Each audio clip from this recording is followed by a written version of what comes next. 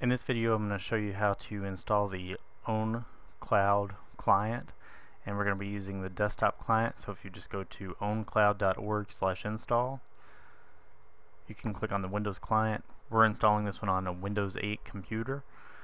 The website's going to ask you if you want to save the file. Click Run.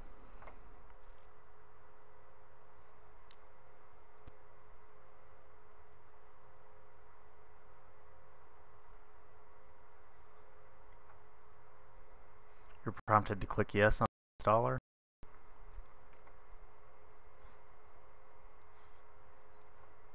Click Next. We're going to choose the standard installation.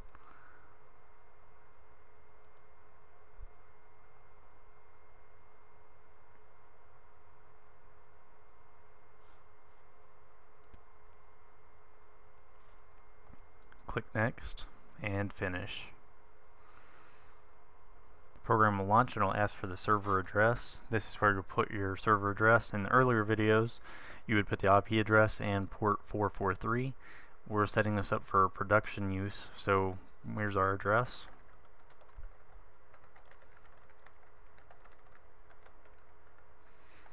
As you can see, we're using HTTPS, the host name, and then the port number. Click Next. You'll log in using the username and password that you created. Click Next. It'll ask you where you want to save the local folder. Finally, click Connect, and then Finish.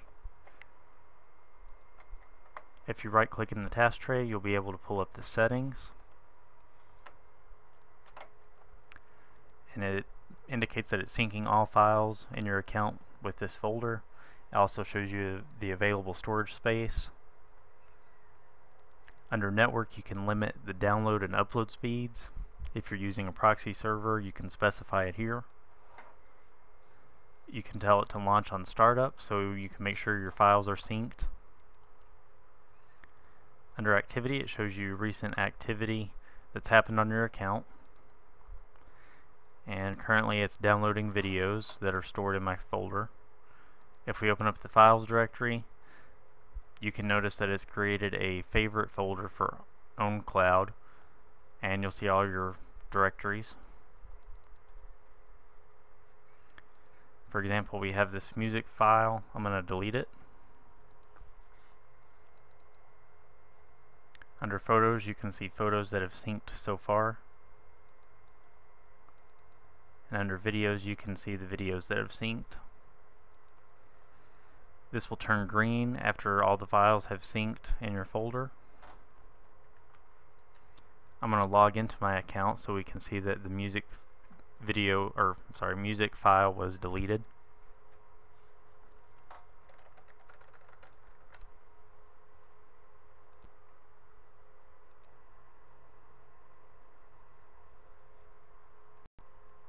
Okay, if we click on music,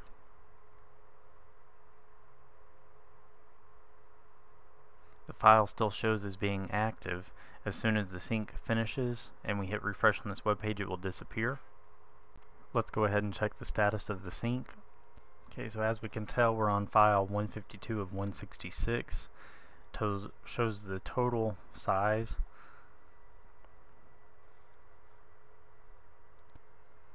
Alright, so the sync is almost finished. 195 of 195. All files are in sync.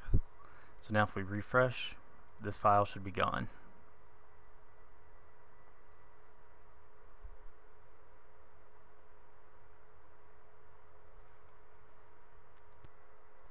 And as you can see, the file is gone. Nothing is here. Upload something. So let's try to upload a file. I'm just going to choose the shortcut file.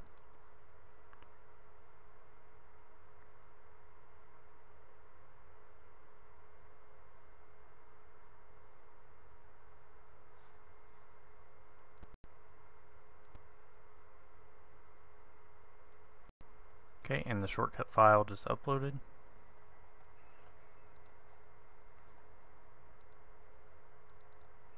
So here within a couple of seconds we'll see the file appear in our local directory. The file's now shown up.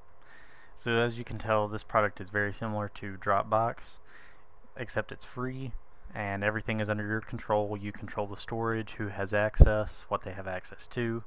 It looks like a pretty good product.